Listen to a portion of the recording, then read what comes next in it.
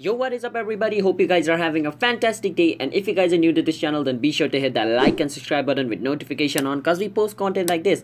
And to get notified for our future video, be sure to hit that like and subscribe button with notification on. And let's start today's video without any further ado. So in today's video, I'll be teaching you guys how you guys can fix your Google Play payment decline.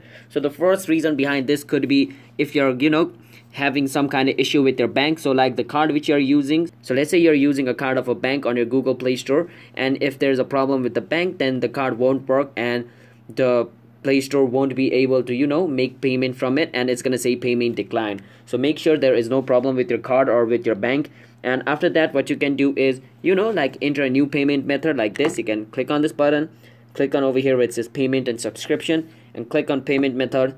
Once you go on payment method, click on add credit card or debit card if you haven't added a payment method until now. And if you have already added a payment method, then you just need to delete the payment method, and after deleting on the payment method, click on more payment setting, and it's gonna take you to Google Play Store's website to add like your more payment method.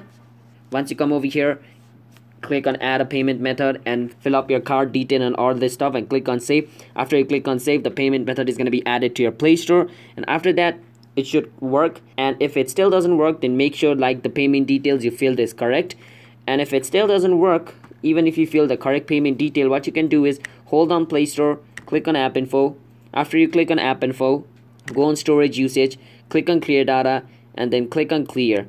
Basically this problem could be caused by some kind of bug on the Play Store, and like restoring your Play Store by like clearing all the data and cache should fix it. Now once you go into Play Store, you need to log into your account again and add your payment method again, and it should probably fix it. If it still doesn't fixes it, then just make sure like restart your phone sometime, because there's a problem with your phone and restarting it could fix it.